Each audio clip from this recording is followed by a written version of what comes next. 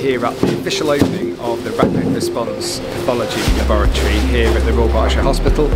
It's the place where we do our urgent blood tests in support of our emergency department, our intensive care unit and other parts of the hospital that need really quick results from blood tests for patients they're looking after.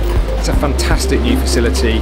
I've been speaking to the staff here today and over the last month since they started working here, and I know they're absolutely relishing being in this fantastic new environment. Facilities have improved significantly, the service and also the staff well-being. With this new building, everything is new. So basically, the facility itself, as you can see, is all new, and also the analyzers as well. We've got new analyzers, so we're not going to be having analyzers breaking down anytime soon. So these have significantly improved the turnaround time for our patient results, and of course, it has positively impacted patient flow and discharges in the hospital.